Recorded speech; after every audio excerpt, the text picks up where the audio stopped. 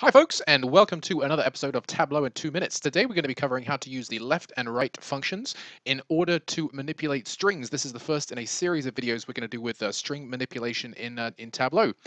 So the first thing we need to do is connect to some data.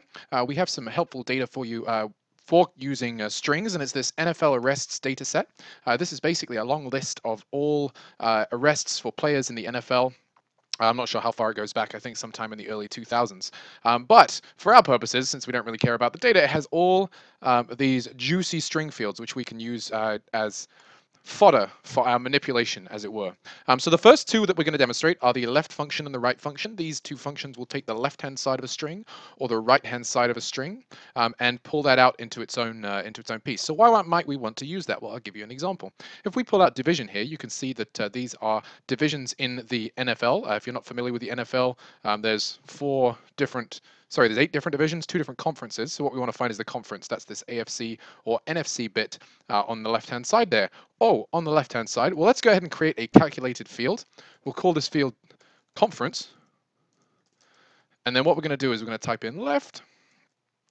And then you can see, as we have over here, we want to enter the string first. So in this case, the string is the field division.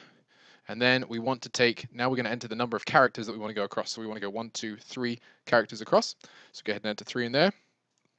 Click OK, and then let's take conference and drag it out here. And you'll see that we've used that to create now a field that designates whether a team is in the AFC or the NFC.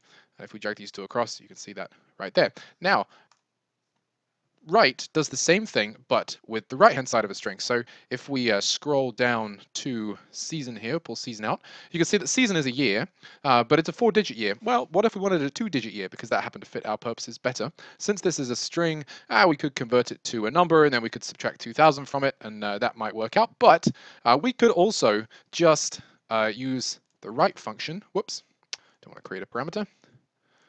Use the right function to create the season 2 digits. We'll say right. Once again, the first thing that we want to put in is the string. So that's season in this case, and then we want to go back 2 characters because we want 2 characters. We click OK, and we'll take season, drag it out here, and now you can see that we have 0001, etc., etc., etc. with just a 2-digit year instead of a 4-digit year. So that wraps it up for this episode of Tableau in 2 minutes. If you have enjoyed this video, then please subscribe to our channel. If you have any questions, please post them in the comments. And as always, please visit the video description for the dataset and an example of the workbook. Thank you very much, and we'll see you next time.